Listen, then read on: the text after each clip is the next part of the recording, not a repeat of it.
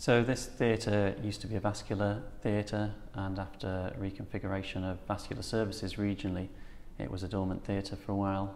We identified this as a great opportunity to develop a state-of-the-art laparoscopic theatre.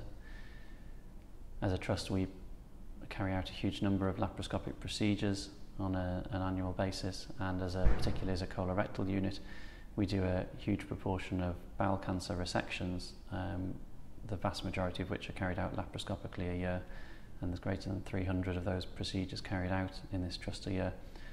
So we wanted to be able to create an environment to provide the best technologies housed in an integrated fashion to be able to deliver the best possible care to our patients. Furthermore, as a result of COVID, there's a backlog of a lot of patients in every trust in the country, and by utilising this theatre as effectively as possible, we free up other operating space to be able to help get through the backlog of those patients.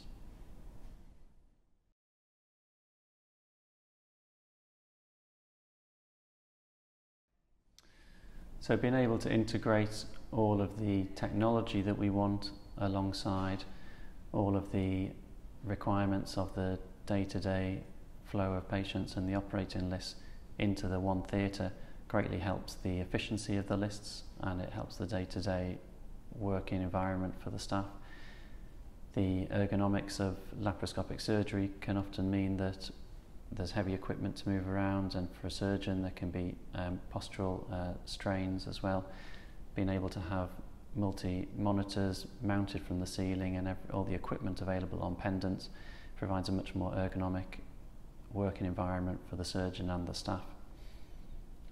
Everything's housed from the ceilings, and we don't have to move heavy equipment around in between theatres, and this greatly helps with the flow of the operating list.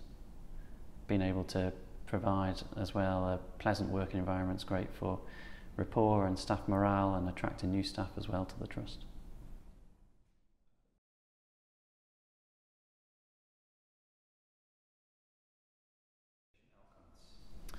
So we really wanted to obtain the best possible surgical technology for our patients, and we've really done that with this operating theatre.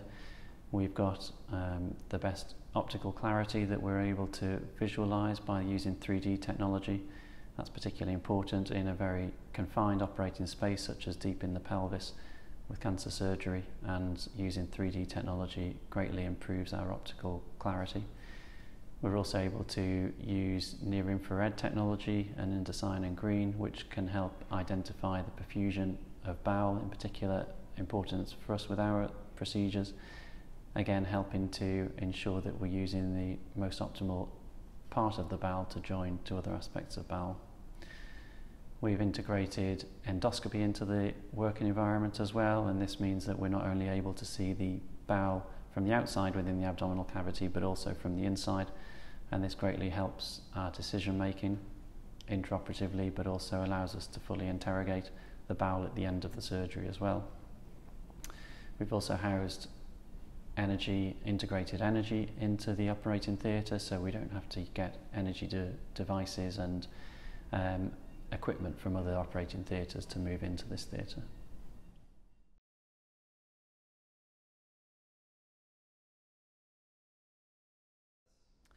So when we set out on this journey, we initially compared all the potential suppliers. We looked at their surgical technologies that they could offer, and also their integrated solutions packages that they could offer, how they could turn the original theatre into a very bespoke state-of-the-art laparoscopic theatre.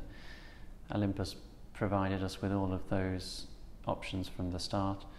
We tested all the equipment from the various manufacturers, and the optics and the technology that Olympus had available for this package certainly met and overcame the other options from the other suppliers. As a trust, we've worked with Olympus in the past, and we know that the ongoing servicing relationships have always been fully met, and that allows us, both from a management but also a clinician perspective, to be very comfortable moving forward to develop the theatre with Olympus.